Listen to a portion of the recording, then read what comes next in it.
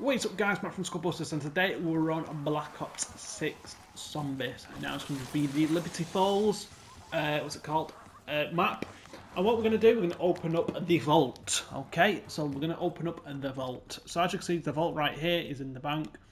You need to enter the combination. Okay, so what is going to be the combination? So, the combination, so the first code is going to be 18, because obviously you see where it says 18, we've got 3 lines. It means this is going to be on the first one. So that's 18, okay? Then the next one is going to be over at the bowling alley over here. So we head over to the bowling alley.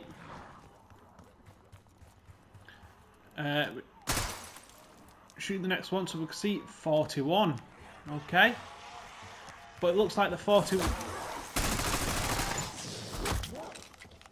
Sorry about that, got stuck. So it looks like the 41 is going to be the last one. So then the next one is going to be in the comic book store near Quick Revive. I probably actually am butchering all this. Here we go. So if you're going to come down and have a look around, here we go. So it looks like, yeah, so it's going to be 18, 11 and 41. So it looks like the comic book one is going to be the middle one.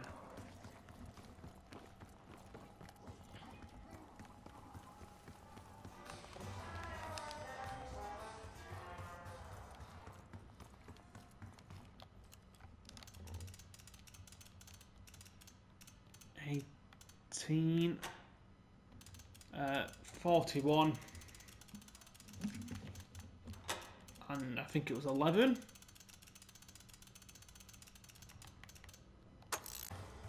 Okay, so I've absolutely butchered my numbers. It was 18, then 11, and then 41. 18,